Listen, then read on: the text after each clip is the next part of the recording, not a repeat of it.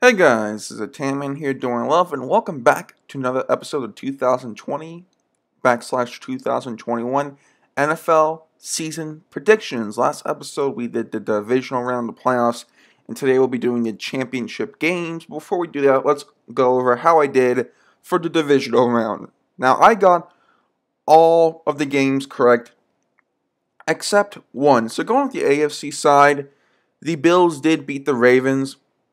It was a very defensive game. The Bills' defense looked great. Unfortunately, the Ravens lost as a Baltimore fan, but the Bills move on to the AFC Championship, the first time in a while, and the Chiefs did beat the Browns in a really great game. Patrick Mahomes goes out with a concussion. Chad Henne comes in, and he has that fantastic game-winning play.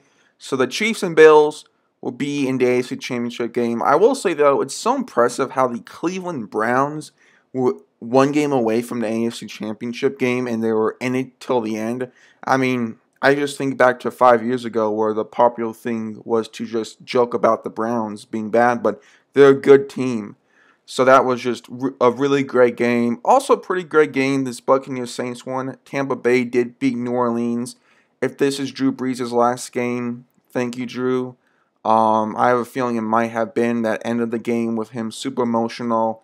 And then the Packers did beat the Rams. So, I got most of these correct. So that'll give us the championship games, which are probably some of my favorite in a while. I feel like that these two games, there's so much going on.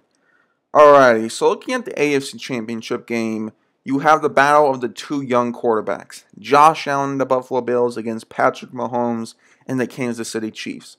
I think this is going to be an excellent game. I think this is going to be a really good shootout game between two really great young special teams. However, in this game, I'm taking the Buffalo Bills, and here's why. So you look at the Bills. Their offense is incredible. They have a really great offensive line, and that's, I would say, one of the Kansas City strengths. Their defensive line is pretty nice, and I think the Bills can counter that well. And I don't see anyone in this Chiefs defense to really contain Stephon Diggs, the Bills wide receiver. Yes, Tyrann Mathieu is great as safety, but where does he go? And when you don't have to worry about Stephon Diggs, then you have John Brown, Cole Beasley as wide receiver, Dawson Knox at tight end. There's so many people that the Bills can have that I don't think the Chiefs have that number one defensive back that can carry them or that can cover them all the time. You look at the Chiefs offense, they also have a lot of playmakers. Tyreek Hill, McCole Hardman, Travis Kelce, Le'Veon Bell, Clyde Edwards-Helaire. The list goes on. It's insane. Two fantastic offenses. However, I think that the Bills have Tre'Davious White. They have more of these defensive pieces to stop the Chiefs' offense. With that being said, I do think this game is incredibly close. The Bills are looking fantastic. Their offense played really great against the Colts in the wild card round, and then we saw their defense come to life with the Ravens game. So we've seen two games that have been a complete performance. With the Chiefs, they're a great team, and if they go to the Super Bowl and win it, I'll not be surprised. I just think you look at the Chiefs, and the past couple of games, they've had some moments where they've been a bit down on offense, and they've had some turnovers, and I think that is something Buffalo capitalize on. I think this will be a very high-scoring game. I'll probably take the Bills 34-28. I could even see both of these games even going into overtime. So I have the Buffalo Bills winning this game and going to the Super Bowl. I'll love it if either of these teams did. The Bills have not been to the Super Bowl in a while. And then plus if the Chiefs got there, Patrick Mahomes is so fun to watch. But that is what I am going with. Also, I assume Patrick Mahomes is playing. He's out of concussion protocol. That's what I'm going with.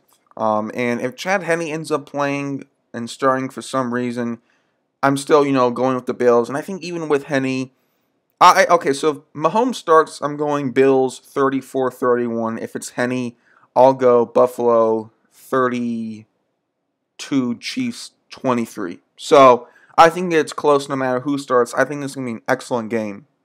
You then go to the NFC side. So we have the two young quarterbacks, and then you have the two veteran future Hall of Famers, Tom Brady in the Tampa Bay Buccaneers versus Aaron Rodgers in the Green Bay Packers. The Battle of the Bays, Tampa Bay, Green Bay, Buccaneers, Packers. This is going to be a fantastic game. And I think what's interesting is that both of these games happened earlier in the season. In the Chiefs-Bills games, Bills won. And with the Buccaneers-Packers, the Buccaneers won. This is tough for me because I can see a multitude of things happening. There's reports that the game's going to be very snowy, very cold, and chilly. And I could really see that messing up the throwing mechanics of the Buccaneers. You know, Tom Brady has had some snow games in his career for sure, but are the rest of his playmakers used to it? I don't think so.